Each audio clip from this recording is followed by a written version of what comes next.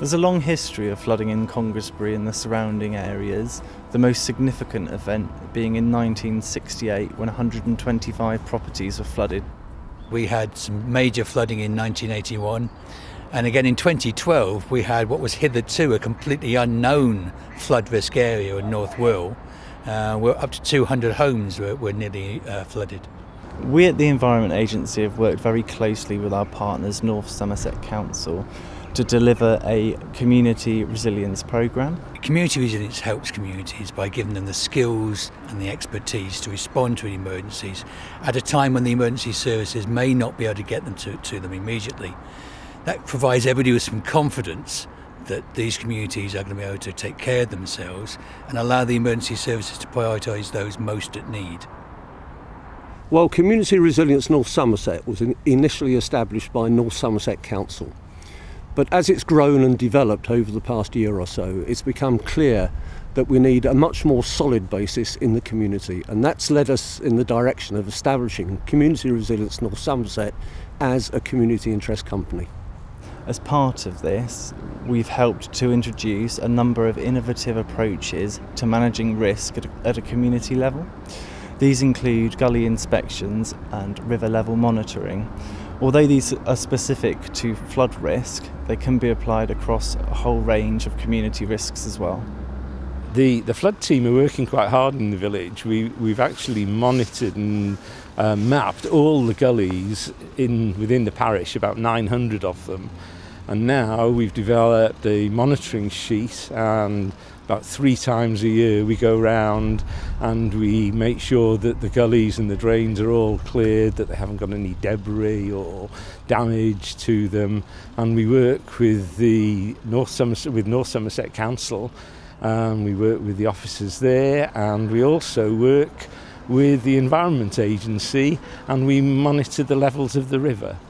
One of the most valuable training experiences we had was Exercise Coventina, which was organised by all the emergency services, and the scenario was of the River Yeo overtopping its banks after a period of heavy rainfall. Being a community interest company means that we can develop policies and approaches that are really specific to the community.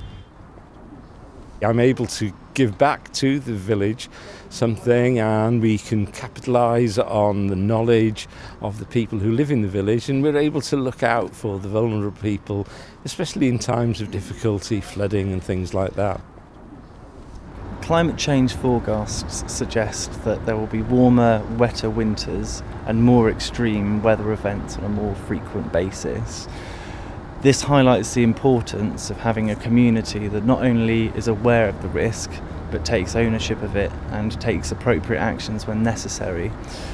As part of this, it's key to understand the community vulnerability, and this is something that's been done instrumentally at Cleeve. I heard Ian of North Somerset Council speak at a seminar on climate change, and I really wanted to help the community to adapt to climate change. When I saw an article in North Somerset Life magazine, I contacted the chair of Cleeve Parish Council, and together we spoke to people, put up posters and advertised in our village magazine to get people who were interested to come to a meeting. So we're focusing on ensuring the welfare of our residents in case of an emergency.